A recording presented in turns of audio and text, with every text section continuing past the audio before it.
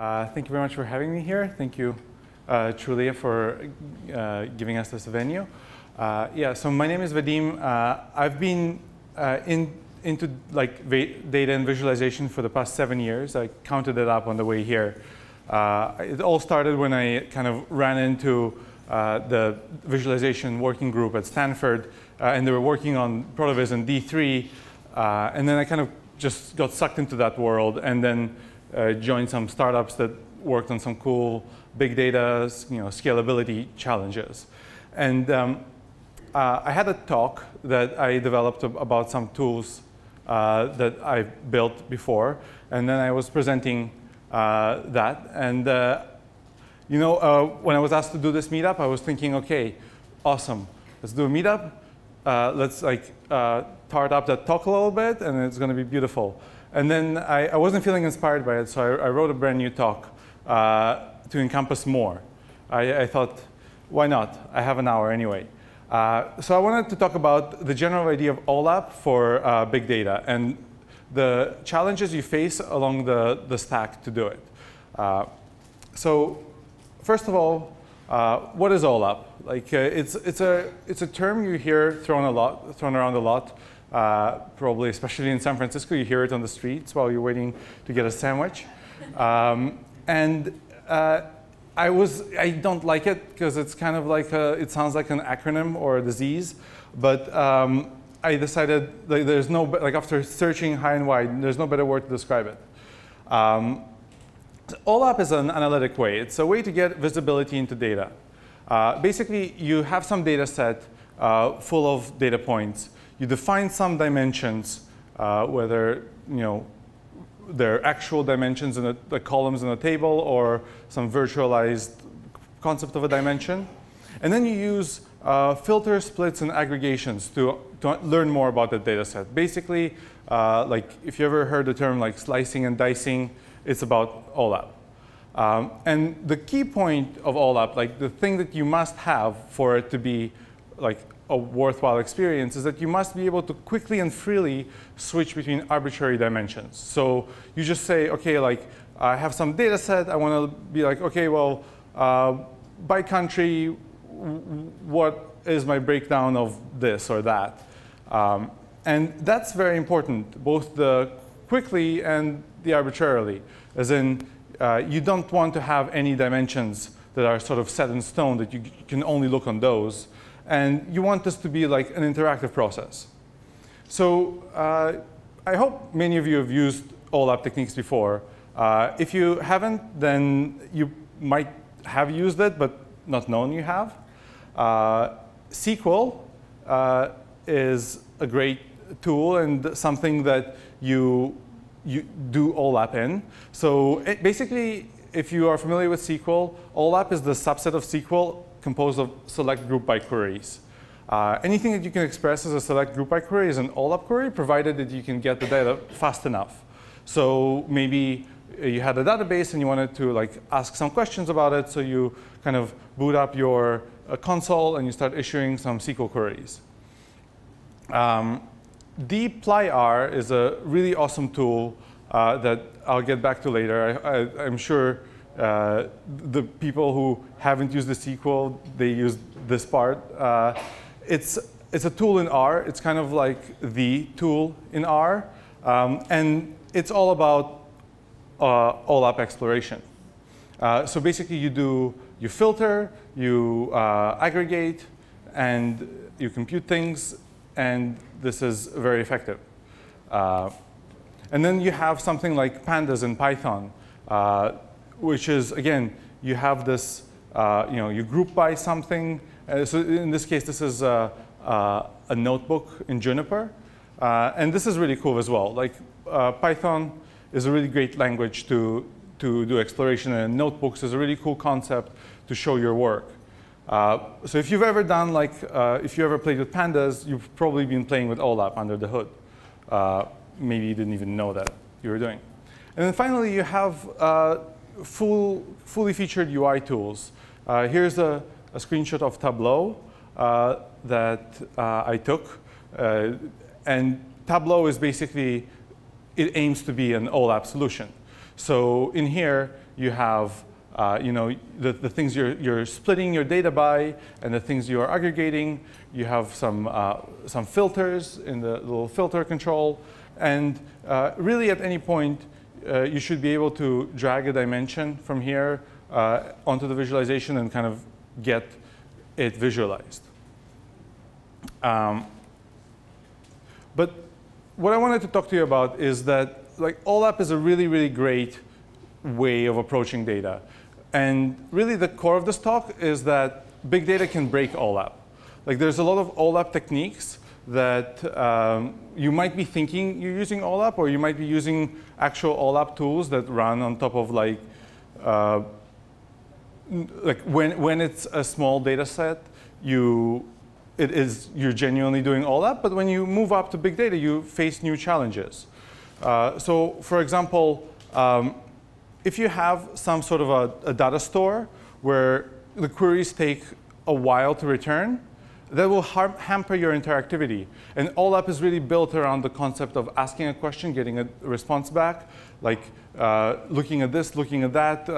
There's a synonym for OLAP is spinning the cube. And you want to kind of, if you imagine having a cube in your hand, or like a physical cube, you just kind of look at it from all sides.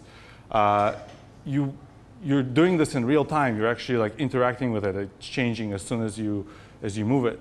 And that's something that there's certain data stores that can handle any amount of data, but then if you query them, they'll give you the query back in minutes or hours. And that doesn't really matter because it will lose your attention and will lose your train of thought.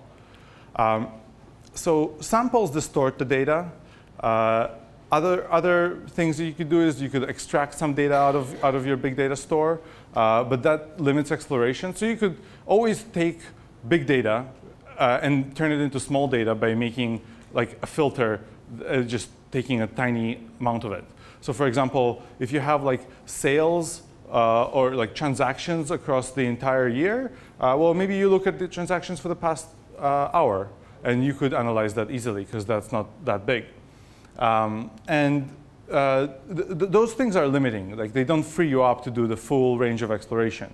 And if you sample the data instead, maybe you say, I'll take every 10th data point, you could reach conclusions that aren't accurate. In certain cases, that would be completely unacceptable. And then there are certain queries that you might be used to making, in your SQL or in your pandas, or just certain ways you might be interacting with data that stop making sense. And this is kind of the second part of my talk. And finally, if you're using some sort of a GUI that's not aware of these, how to query big data and how to be a good big data citizen, you might be in for a subpar experience. So I thought I would talk about this stack right here. Now, full disclosure, this is actually the stuff that I work on. And these are all open source tools that kind of try to solve the problem of big data on OLAP. I know these tools really well. I kind of only know these tools really well, or at least every line of code well. So I can talk about individual techniques and how they manifest themselves in those tools. And then sort of the exercise for you, for the reader, is to go to pick your favorite tool and see what it does there. So the stack, and this is all open source, by the way. So this is easier for me to talk about because I can point to specific things in the code. The stack is three things. Druid, a real-time OLAP data store that was developed specifically for the OLAP use case. This was developed at the company I worked at previously. So, sorry, in case I haven't mentioned this already, I now co-founded the company that is around around these tools and kind of offering support for them, but also building the open source tools as well. So then there's Plywood, which is the query layer that I wrote. And that talk that was here, that I was giving before, was really about Plywood and about how queries are made. And I'll go into that, but I wanted to paint it in a broader context. And finally, there's a pivot, an exploration UI that is built on top of Plywood for the Druid data store. And everything is meant to work together and kind of solve all the, do all the right things at every step to facilitate an OLAP experience. So I'll start by talking about Druid, or the data store in general. Well, so what does an OLAP data store need? Like, what requirements do you need to have your store considered like fit for OLAP? If you imagine like putting a stamp of like fit for OLAP at every fit for big data OLAP at every step of the way. Well, first of all, you have to be able to support arbitrary filtering, splitting, and aggregation. You have to be able to define any filter, any dimension split, and then any aggregation. Because you don't know what you're going to be interested in when you're doing OLAP, and the whole point of OLAP is that you don't have to know. You have a dialogue with your data to discover what it is. So this rules out a lot of data stores that do heavy pre-computation and rely on that for their speed, because it limits your flexibility. And even if you can define ahead of time, like, okay, maybe I want to be able to segment on these like 3 dimensions, that might not be good enough. Next, well, it has to be quick. There's just no 2 ways about it. You have to be able to answer queries in less than a second, ideally. So that second it's kind of an arbitrary number, sort of just throw it around. It comes from a very unscientific estimate of how long it takes for a person to lose their attention span. So the idea is that if you're like interacting with the data store and you're asking it questions and the responses take 30 seconds to come back to you, you're going to actually forget what you asked. And maybe you'll even get a coffee or check Reddit and could completely lose your train of thought there. So you need to be able to handle huge amounts of data. Well, if we're talking big data, let's say petabytes.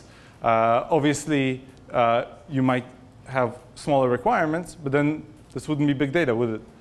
And finally, a lot of data lives in streams these days. Like everybody who has like some sort of a system that really is important usually collects data as a stream and then like puts it in Kafka. I mean, you heard the Trulia recruiter before me. He was interested in people who know how to use Kafka. Kafka is very popular because streams are really popular. And if you have big data issues, you probably have a stream as well. So this is like why Druid, how Druid solves these things. And now I want to go into like the specifics of how these things are kind of implemented inside. So first of all, Druid is column-oriented, which means you can scan a column really, really fast. It's essentially just an array of numbers or strings bundled up together. You can also compress columns really well because they, well, usually they have the same kind of data inside of them. Druid has automatic rollup, which I'll talk about. I think it's an interesting feature, but it's a really cool way to reduce your data size and increase your data speed. So you have to have good indexes. Every database lets you define indexes, and Druid uses bitmap indexes. And this is really to support the arbitrary filtering use case. I'll give an example of how a bitmap index works. Then you have special algorithms. So basically, if you have a distributed system and you have, which means that the data lives across many different machines, there are certain operations in math that are commutative and associative, like addition. So you can add data on all of the system, all of the machines individually, and then you can bring it all together in pairs and add them up, and at the end you have your total event count or your total revenue. That's a very easy computation to do. But there's a lot of computations that don't fall into that category that are really cool. For example, something that everybody always cares about is how many unique users came to my site, or how many unique people, or how many users that came to my site yesterday came to my site tomorrow. The kind of set operations. And if you think about it, you need to compute those kind of operations, you need to bring data that is stored across many different computers and aggregate it. And this data, these operations aren't associative or commutative. So if you had basically 1 million visitors on your site last week, and then 1 million visitors on your site this week, well, how many 1 million unique visitors did you have in total over the 2 weeks? It's not 2 million, because probably somebody came back. It's hard to compute. Luckily, there's actually a bunch of cool algorithms that came out that support these kind of, basically the way they work is that they're approximate, and they give you some error, but in exchange, they make these operations commutative. So you can actually aggregate it in this, like, you can map out the work to a bunch of machines and then reduce it at the end. So Druid supports an algorithm called hyperlog-log, and there's theta sketches, which are for like set intersections. These aren't specific to Druid. These are actually open source libraries in their own right, but they are really cool. And then finally, just Druid can stream from like a Kafka feed. So you can just connect to a stream, and it's kind of the easiest way to get data into Druid. So actually, if you like load a file in, you'll be streaming it in, pretending it's a real-time stream, even though it's just a file. So let's talk about rollup. Rollup is kind of a trick that you can do in any database. It's something that you can do on Druid. Well, Druid does it for you, so you don't have to like do it explicitly. And then Druid has a bunch of stuff around just managing it. But the basic idea is very simple and something that can be applied to any data store. Like even a small data store, you could increase your speed. Because what rollup basically does is it flat out decreases the amount of data you store. It doesn't compress it.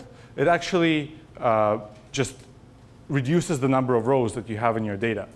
And the way it's done is that if you have, let's say I have some sales figures of my auto dealership. And you see, maybe this is a Japanese car emporium where I'm selling Honda and Toyota. And then I have, this is like a secondhand shop, I guess. And I have like a time when I sold the following makes and models of cars, as well as the year of the car and the sales price and the sales fee. I completely made up this data set. Don't read too much into it. But what I can do is I can actually find, say, OK, well, I can pick a number of dimensions and then find everything that is exactly the same in those dimensions, that matches up exactly. So for example, a Honda Civic appears 3 times. And you know, it's actually, there's a different time to each one of these transactions. But if I was to truncate this time to a day, so transform it to just the day part, then these 3 rows would be identical. And then I can compute the following aggregates as a little mini reduction. So this row basically tells me now that it's representing 3 Honda Civics. Their total sales price was the sum of this number and this number and this number. And their total sales fee was the sum of the according fees. And then I can also compute the minimum sale fee. I need to take care to compute, like, for example, I couldn't, once I perform this operation, I can no longer get the maximum sales fee out because I didn't explicitly compute it as a column. And I cannot do a maximum on this column, for example. But I can, for compute average. And as long as I know ahead of time, like, what columns, what like dimensions I'm interested in, essentially saying, you know, maybe I'm interested in everything, or maybe like I want to cut these things out just before I put it through the system, you can get a tremendous speed up. Now, this obviously varies from data set to data set. For some data, it doesn't make sense at all. Maybe your data has some sort of a unique identifying information in it that means it will never roll up with anything else. But a place where a lot of data tends to emerge is in any kind of auction system or market. And whenever you have a market and you have bids, or you often have like many bids for the same thing. You have bids that kind of all roll up together nicely. So this is anywhere from interesting and harmless to a huge money saver. And then the next part that makes Druid quick and is a trick that sort of any database can use, and some databases do, it's just kind of like a technique that's particularly good for arbitrary filters, is bitmap indexes. So when Druid indexes some data, it maintains a bitmap of where in the column that thing appears. So for example, model equals Toyota appears not here, here, and here, which is represented by 0011. And then similarly, a bitmap can be computed on the fly for a Boolean predicate. So for example, year less than 2011, well, it's this one, not this one, this one. And you compute that. The really cool thing here is that you can do AND operations, OR operations, any kind of operation you want by just doing a Boolean operation on top of these bitmaps. And if you put this together with something like the concise compression strategy, which allows you to do Boolean operations on things without actually decompressing them, you can get a really, really fast system. And the cool thing about this is that the more filters you add, the deeper you dig into your data, the faster your queries become, because Druid will do this step first before reading any data at all, bitmap indexes will allow you to do this step first without reading any data at all, and then you just select and look at only the data you need without scanning any unnecessary columns. So that is why Druid is really, really fast. Now let's look at Plywood. So what is Plywood? Plywood is a query layer that makes it easy to issue big data friendly queries. It's basically like any application that you build on top of data will probably have some sort of a query layer, because at the very basic level, data stores don't have your application probably isn't going to be talking directly to the data store right there and then, with no level of abstraction between them.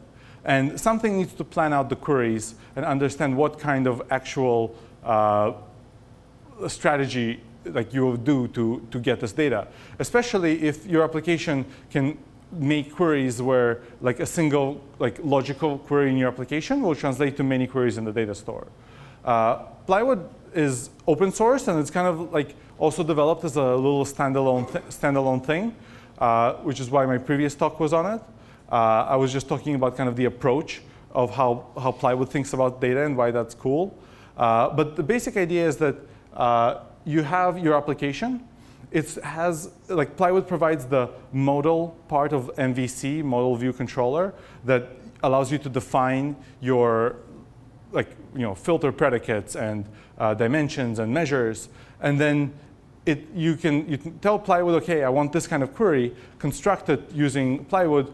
Plywood sends it over to the data store and retrieves it, optimizing the queries as you go. The idea here is that really Plywood's API makes it very easy to make data queries that are big data friendly. And I want to get into what that is all about.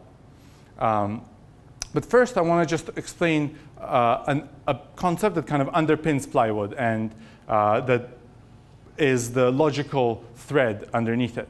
It's the idea of split apply combine, which was popularized by Hadley Wickham, who wrote that dplyr tool I showed off earlier, and Plywood, dplyr. It was very much inspired by that tool.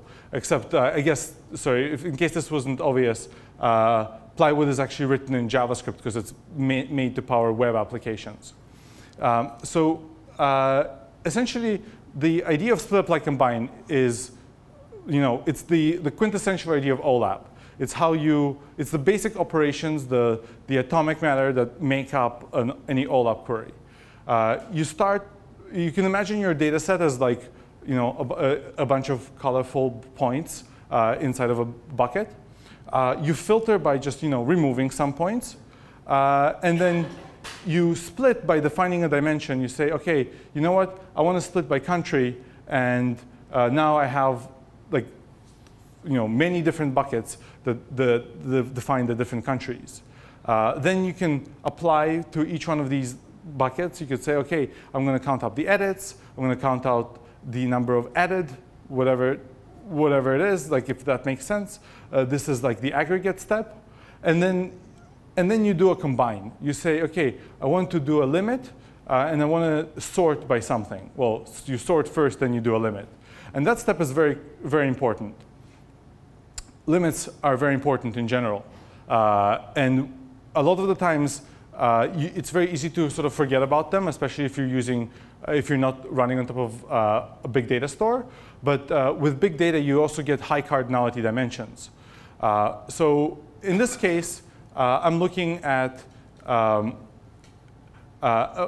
feed of GitHub events. And I'll actually talk about this more later. But this is looking at the languages that are being, this is looking by language, what kind of languages are being contributed to GitHub, and how many additions they all get. This is a very simple query to make. This is kind of the natural way you would make this query if you were just doing some OLAP. The thing that you have to remember, though, is that there's a ton of languages. In fact, there's something about programmers that makes them really into making up new ones with funny names. So if you did that query, you'd get a whole spew of things back. If you wanted that query to finish quickly, you'd do well to add a limit to it. And to add a limit, you also need to define what you care about. And if you're building a UI, you better make your UI issue a query with a limit, unless you know for a fact that that dimension is not very big. For example, maybe like a Boolean dimension. So let's see how this blows up. Well, adding a limit here was a solution to this. There's no question.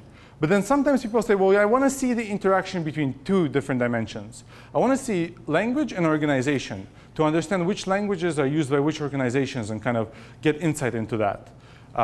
And I could run this query. I'm running it over a week of data here. And I'm saying, OK, this is what's called a multi-dimensional group by, where you define several group by clauses. And especially if you have two dimensions that are high cardinality, if you multiply them, you get a really, really high cardinality thing coming back at you. So potentially, this could be huge. If you run an auction house and you do this kind of query between every seller and every buyer, you're going to wait for a long time to have this query come back to you, regardless of which database or data store you use. So very easy. Let's do that same limit trick. Let's add some thing we care about, like some ordering, and let's do a limit on that. Well, that's actually not great. That's not going to produce what we want. Or it might produce what you want in a very particular case, but it's not producing what I want here. The reason is the kind of response you'll get from this is you basically get all the language organization pairs that have a lot of additions. So I actually ran this query. This is on actual data. These are 100% accurate numbers. The biggest language organization pair for that time period was Python as the language and Web Archive Group as the organization. They added what looks like 7 million almost lines of code. The thing is, this is kind of useless because this is just giving you top pairs in that thing. If you wanted to have a more thorough analysis of that, you'd maybe look at which organizations are using the most, what prolific organizations and what languages do they use, or what languages, or for these languages that are popular, which organizations use them. And this is kind of the idea of smart limits. I'm still kind of trying to figure out a good concept for this. But imagine you have this question: what organizations are the top contributors to the top languages? Well, you see, so this is like a hypothetical query. Well, it's not really hypothetical. This is a query you can execute with Plywood, but it's not something that would work in MySQL. But the idea here is that you group by language to get the top 10 languages first. And then as one of the aggregations, you actually group on organization within it. And the result you get is this nested data structure where the top language is JavaScript. This is true. I'm not biased because I program in JavaScript. It's just that in GitHub, the most popular language is always JavaScript by a wide margin. And then within JavaScript, you get the following organizations that are really contributing to it: HRR 13 Cobra, Learn Co students. And then Python will have completely different organizations. And the reason that these queries produce such drastically different results is because fundamentally, like, one organization codes in one set of languages and another organization usually codes in another set of languages. So these are very disjoint dimensions. And this is true very often. Like, if you look at the kind of products sold in Starbucks and the kind of products sold in Burger King, there's very little overlap between them. So if you just looked at, if you did the same thing for product sales, you'd get Starbucks, Latte, Burger King, Whopper, just an ordering of things that exist and are popular, as opposed to some sort of a meaningful grouping of them. The other advantage of something like this is that, with smart limits, comes this concept of infinite scroll. You really want to have a limit on any query that you do, but you do also want to give people the perception that the data is just there and unlimited and just keeps being loaded. And if you do it like this, if you imagine rendering this visualization and then scrolling, oh, wow, the scroll is so quick. And scrolling all the way down. I don't have dynamically loaded slides, thankfully. Then you can imagine actually just having to modify the limit and skip clause of this top level query, and then within each one of them loading the second level. It gives you a lot more control if you're building an actual UI. So lastly, so this is Plywood. And lastly, I want to talk about Pivot, which is actually a UI that uses it, and sort of dive into the details inside of it that I feel were specifically designed to be big data friendly. Before I kind of dive into it, I just wanted to say, the basic rules, I tried to distill this, is that you never, first rule of big data, never issue unlimited queries. The caveat to this, obviously, if you know that, if your dimension is gender and you only have 15 genders in your database, then please go ahead, issue that query. But in general, unlimited queries on let's say user-defined dimension are never a safe thing to do. Because a single query to your database that's trying to load all the data will maybe crash your database. Next, you never just want to load all the data and do something with it. You want to load the data incrementally and then mask the fact that it's not all there by doing clever UI tricks. This requires more work for the UI developer, but hopefully with better tools, it becomes easier. And then you want to be able to rapidly switch dimensional focus. This is more of something you don't want to give up. You don't want to build a UI and basically the compromise to making it work is that you can't switch from one dimension to another really quickly. Because it will just produce, well, I mean, maybe if you're, I don't know, it won't be a true big data OLAP supporting UI. And lastly, you want to enable a ton of contextual exploration. The bigger your data becomes, the more different values all dimensions have. It sounds kind of silly, but it's true. As you filter into one thing, you end up discovering like other things in other dimensions. And you want to really kind of push on the contextual exploration bit, because this isn't really something that you must have to get an OLAP stamp, but it's something that you should strive for if you're building a data UI. So I want to put it all together and kind of show you how Pivot works and kind of highlight some things in it as I show the demo, and also do some exploration maybe together. Because I really enjoy, I think OLAP done well is really fun and really fun to actually like play around with. I think Tableau makes like a lot of exploration like quite fun, and I think Pivot tries to achieve the same.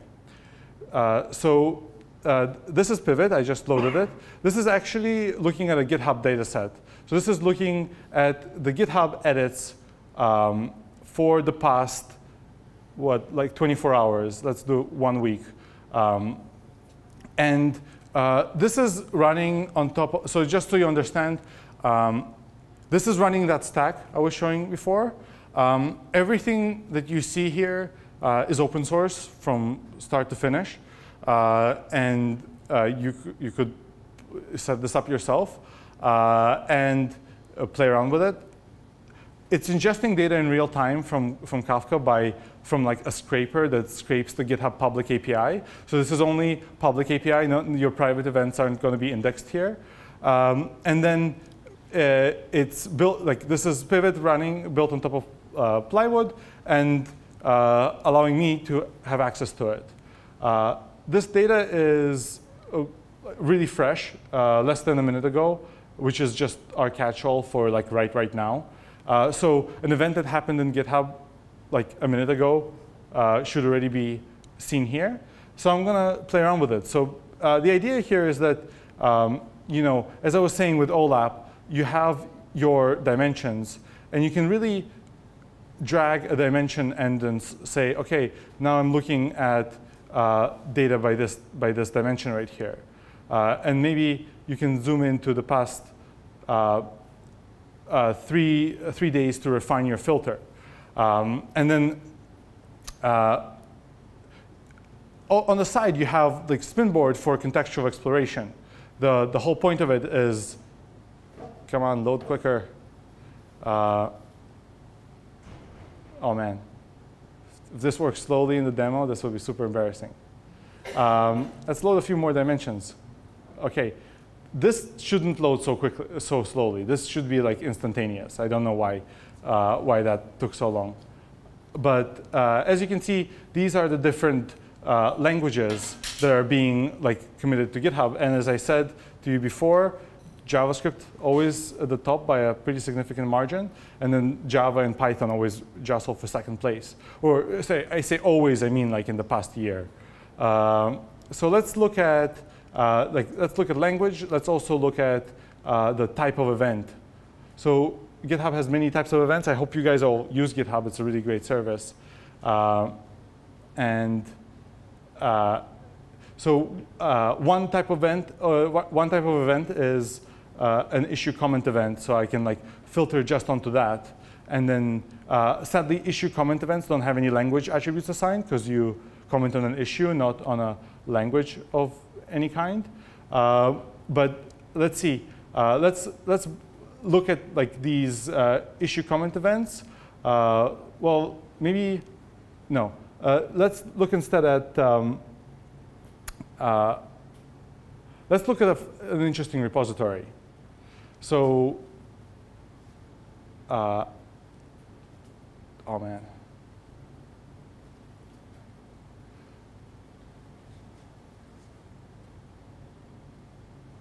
I'm going to murder our ops team.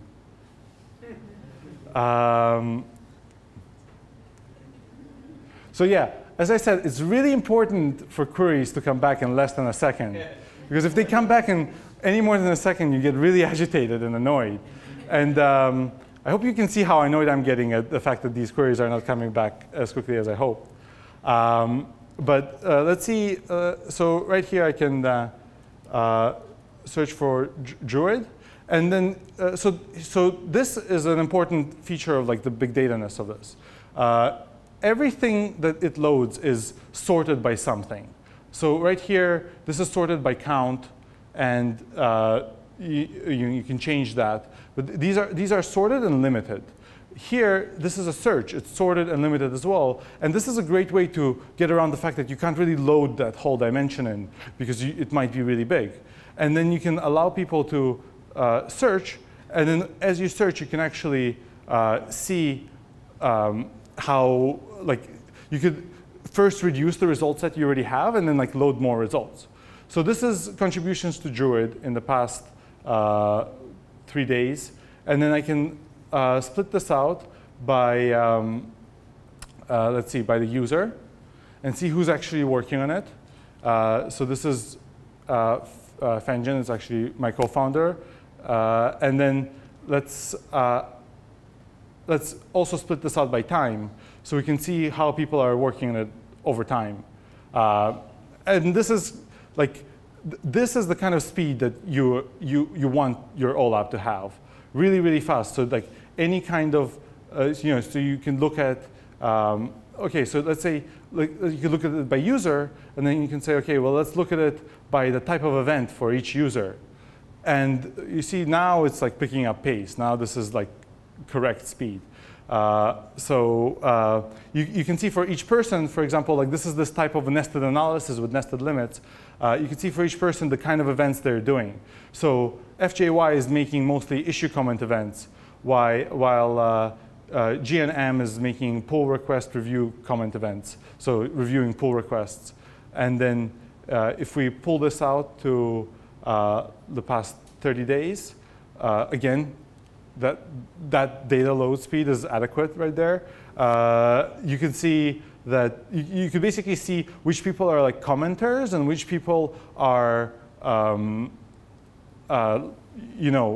actually like making pull requests and doing stuff like that. And GitHub has APIs for this. Like you can actually like go on somebody's page and see what kind of events they're doing. But this is actually a great tool for like looking at a candidate.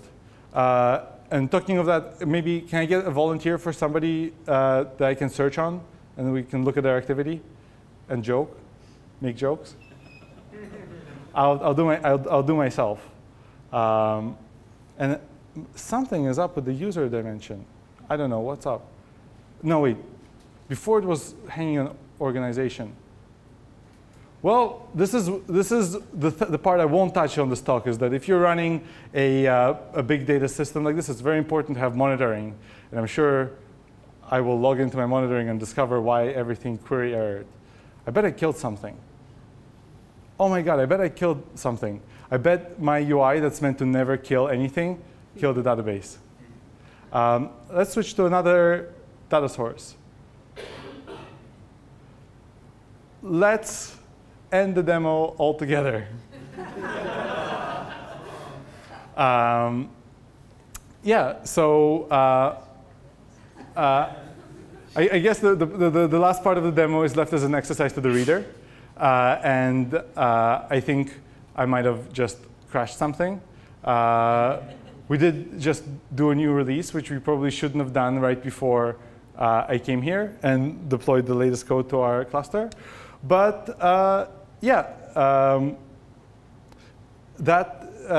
I wanted to show off looking at like an individual person's query behavior on GitHub and look into that.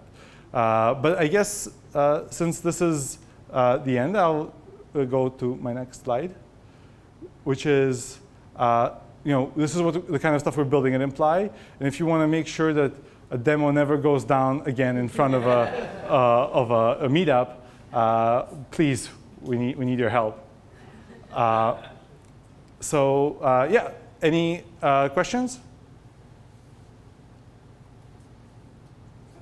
Yes. Normally, the data warehouse is quite, how to say that, is to, most is the cut for the data warehouse is the real time and also the calculate the aggregate. So a lot of data during the night time, a lot of data warehouse actually build a cube. Do you build a cube during the night time or during the Because I don't see you build a cube. Everything is just for your data and then go to people table. Can you just elaborate what you mean by build a cube? Because build is just the pre-allocate all the aggregate. So then you build all your dimension and then you build your aggregate and then build your calculation. Yeah. So in Pivot, the cube is defined ahead of time, and it auto inspects like your schema and like the dimensions you added. Because the data is like always changing, if you add a new dimension to your if you're ingesting data from Kafka, for example, and a new dimension appears, it will automatically be added and it will automatically surface in Pivot. If you wanted to add some sort of a derived dimension or a transformation, you could go in and do that in the configuration for Pivot. And what we want to do is add an ability to add a dimension right there and then. If it's for example, some sort of a transformation of an existing dimension. But that's like a future plan thing. But the answer is yes, you define the cube ahead of time. Sorry, you had a question, sorry? I'm also hesitant to ask, but what are the clever UI tricks for sort of getting people's attention spans maintained if there's a little bit of a latency? Well, you referred to that when I was yeah. Maybe a bad taste, but no. So the loader is very important because if you don't have a loader, it's very easy. Like in a test production environment, this is something I do all too often. In a test environment, to build a UI with no loading state and then realize that you've done that mistake after like it's out the door. Well, hopefully not actually out the door, but after you show it to somebody. And showing it to somebody is a really great way to test it because it will guarantee to work the slowest at that point. And then the other thing is, a lot of the time, like in many operations, there's a certain operation you can already do on the existing data that you've loaded so far. So on the search in Pivot, you could like when you type in, if you add letters to the end of your search, it actually just filters the data that you already have loaded. Because if you are adding letters, you're increasing the strength of the filter and decrease it means that the set of that filter will be necessarily a subset of what you have. So those kind of tricks. And then another trick is always being conscious of what is actually shown on screen and loading that first. And then having another query to fill the rest of what's not shown on screen. So in that table that I was showing, like only the stuff that's shown on screen was actually loaded at that point, which is part of the reason why it can do these things very, very fast. If you expand it to a bigger, that also means it would work on a slower connection. Because even if you could do this big multi-dimensional cross product and just load all of that data in, just transferring that over to the client side will take a while to do if you were inclined to do that. So really just being very, very conscious about what data you load. Do you expect, for the user, do you set expectation? Is there any way to sort of set their expectation about what they're going to do? Because they may think every search is going to be the same, and depending on what they're doing, it's not necessarily. Any way to help kind of anticipate or do it? Well, a trick I've seen used before, and I don't know how I feel about it, is to have a non-interactive slow mode that where instead of everything being snappy, you kind of configure all. It's it's always good to have fallbacks in UI. So well, I guess if your database goes down, you don't have a fallback. But if you can do something where, usually you have this cool fast way, but if that completely fails, there's some fallback you can go into. So a good fallback to this isn't interactive enough is, okay, it's called the slow mode. You configure everything, and as soon as you make any kind of change where it would have loaded a new query, it just puts a big, all right, compute now button in the center, and waits for you to click it. And then maybe has like a little loader. And then switch to that automatically if, for example, the user is meeting some criteria, usually around how much time they're viewing. Because Pivot is more oriented around streaming data, and Druid the same, the time filter is always required. Now you could kind of set your time filter to be like the past 1,000 years, but it's at least asking you to be conscious of what it is. Because most of the time, you want to see the past week or the past day of your data. And if your UI is like that, and then the user switches to the past 3 weeks of data, or the past 3 months, you can then trigger slow mode. Another way to, just to build on top of that, one of the cool features of Druid is the ability to define different tiers of hardware but by time. So you could have your last week of data live on super fast, really quick hardware that's really awesome. And then anything like a month previous is running on the cheapest hardware you could manage, because your SLA said to your customers that this data must be accessible, but you never promised them how fast. In that case, if your UI is aware when that switch off happens, and if it knows that you're querying data outside of the hot region, it can then automatically switch into that slow mode and set the right expectations. But it's very hard, I think, in general, to make a UI that's meant to be fast, but still works well when it's not fast. Because if people have seen it be fast, they expect it to be fast always, God damn it. Exactly. Yeah. Yeah. You are talking about the bitmap. So you need to, in order to do the bitmap, you need to convert your data to the bit format. So you need to have a lookup table in order to do the translation. Yeah. So how you maintain this lookup table? Because your data is changing every day, and then how you define your new column or data to the bitmap? Yeah. So the question is, how do the bitmap indexes get created, and especially when new data can be added? The answer is basically. In Druid, everything is, there's a concept of a segment size that's usually like an hour is very typical. And every hour, you grab the data and you look at all the columns that you saw, and then it creates a bitmap index for each one of them. The real-time component, before the hour is complete, doesn't have a bitmap index. But it has a lot of resources allocated to just 1 hour of data. And as a result, it can serve it quickly. After that hour is over, plus sometime after that, you take this data and you compact it, you build the indexes, and then you hand it off to the historical nodes that are much more efficient because the data is in such an efficient format. The trick, there is no trick to it. You just build a bitmap index for every dimension you see.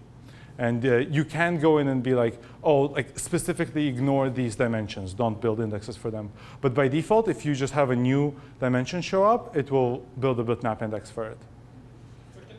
Yes? I don't know much about Druid, but is it single server or is it run on cluster? Druid? Yeah. Druid is a cluster. It has guarantees about high availability, and the biggest cluster I think I know of is around 500 nodes. Okay, so do you have any idea how it compares to a different stack? We source from Cascade, we have Spark streaming, which is different Spark, and then Spark SQL, maybe Zeppelin on top of visualization. Do you have any idea how the two stacks compare? So I think so the question is about the comparison of the stack I presented and a Spark SQL, Spark streaming stack. I think the answer there is that basically Druid is really Spark is something that's designed well for kind of running models and switching like what model you want, training artificial intelligences and stuff like that. Druid is more designed for specific OLAP, slice and dice. Druid is faster at these things, but there's a lot of use cases that Spark would support that Druid doesn't.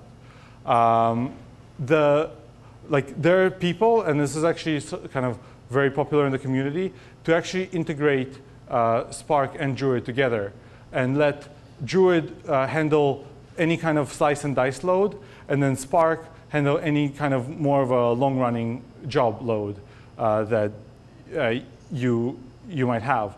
And so in that kind of stack, people take Spark and Spark SQL, and they actually connect Druid as a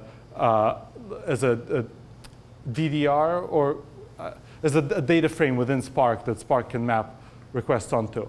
The reason they go through the trouble of setting up Druid is for the things that Druid can do well, it can do it about orders of magnitude better. But for things it can't do, then you have Spark. Yeah, cool. Well, thank you so much.